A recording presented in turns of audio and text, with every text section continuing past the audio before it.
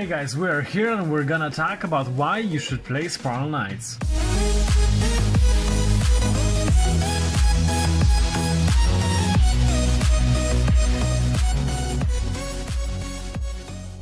Spiral Knights is an MMORPG created in 2011 with a rich story and history behind it. In the game, the player controls a Knight of the Spiral Order, which has crash-landed on the mysterious planet Cradle. Here you find yourself exploring the planet full of diverse creatures lurking within the clockworks. Cradle is full of surprises and story twists, accompanied with a friendly and supportive community. Now let's look at all the pros the game has. As I said before, it has a very loyal and friendly community which usually groups together into guilds that are commonly willing to help new players arriving into the game.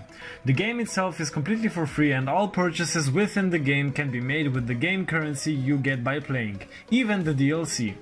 Spiral Knights is very unique with its story, graphics and gameplay style. The game has unique events which are usually connected to holidays or seasons. It also features some very interesting game mechanics such as a special rewarding crafting system including a lot of variables in it. Other than that, it has a very nice game flow where you can easily put a lot of hours into. Spiral Knights is very suitable for a low spec PC and it also has a very fast download time since it's only 1 GB.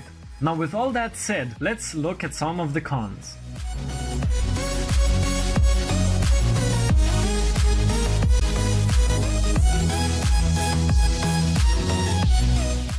The game can be somewhat grindy. Even though it is rewarding, it may not suit some players.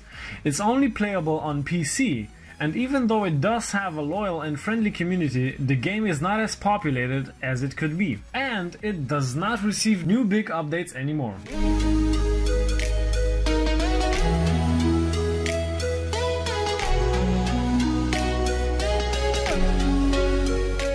Now, how much would I personally rate the game? I spent a lot of hours in the game and I'd be lying if I said I didn't like it. The story of the game is solid and gets even more interesting with unexpected twists. Gameplay is very satisfying, although it does have rare lag spikes. Also, the community within the game is one of, if not the best communities I have ever met. And all in all, I would personally rate the game 8.9 out of 10. But realistically looking, comparing it with its genre, I would have to give it 7.1 out of 10. If you are interested in downloading and trying the game, the link will be in the description. If you have any more questions, feel free to leave them below. Thank you for watching the video. I hope it helped you find a new worthwhile game to play. Subscribe to follow me and to help me grow. And as always, have a wunderbar day.